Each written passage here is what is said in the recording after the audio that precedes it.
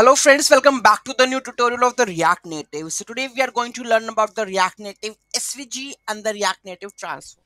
Okay, so those who haven't subscribed my channel yet, please do subscribe my channel, and if you like the video, please do like, share and comment on my video. So let's get started.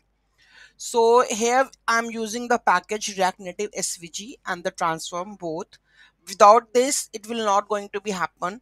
So we need to use this one. So why we are focusing on the SVG pattern? Why? Because SVG cannot be distorted at any of the screen, but the PNG and JPG at the sum of the extent it can distort the images, right? So that's the reason we are using the SVG. Okay, so how we are going to use that one and how to add the property over to it, we are going to learn in this video. So here we have the code. So let me enhance this one. So let me go with background color to be not nothing, this to be nothing. So transform, we are not going to add this green. So where I'm going to add hash DDD for the background. Now you can see that the look, this is that one. Okay, so these are all of the SVGs we have imported from the files. So here you can see that all the SVGs. Okay, and this is the simple, very easy code. Okay, so here we have just added the height and the width of that one. So I'm going to use this one here, commenting out it here.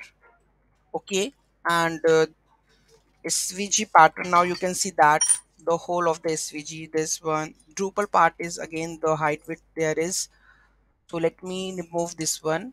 So where we have added the height and the width, so you can add the height and the width like this. Okay, otherwise by default if you want to see that, you can see that this is looks like. So if you want to make it smaller, then you can do the height and the width over here. So I will add the height and the width here. So height is to be 100 and width is to be 100. Let's see what's going on.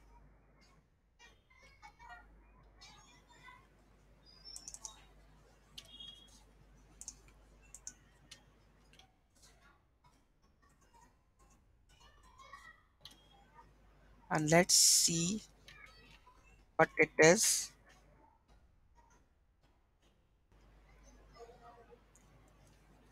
It's not, I think the height and the width work with like this one. If you go and just add the height and the width here, heights to be like 100. So you can see that on the top of the image you can see, and here you can add the width also. So there are some of the properties that is added over here. Width is to be like I want the width to be 100. So you can see that. Now you can see this one. So like this you can just add the SVG according to their height. You can also add the transforms property which have already added, like it rotate. If you want to rotate like 180 degree, 20 degrees, so you can add the transform property to rotate that one. Okay, so this is the fletch code that I have added. So it's basically, you can see that here all of the files I have added the React Native SVG. Okay, and just I have installed the packages, nothing else, and after that I have just imported the images over here as switches, and here you can see that just added the styles and the logo and it will play with it. Okay, there is a styles you want, if whatever you want to add the styles you can add and play with it. Okay, so any doubt, any query in that, just let me know in the comment section. Any issue you are facing, just let me know in the comment section. Thank you so much for watching this video. Have a great day.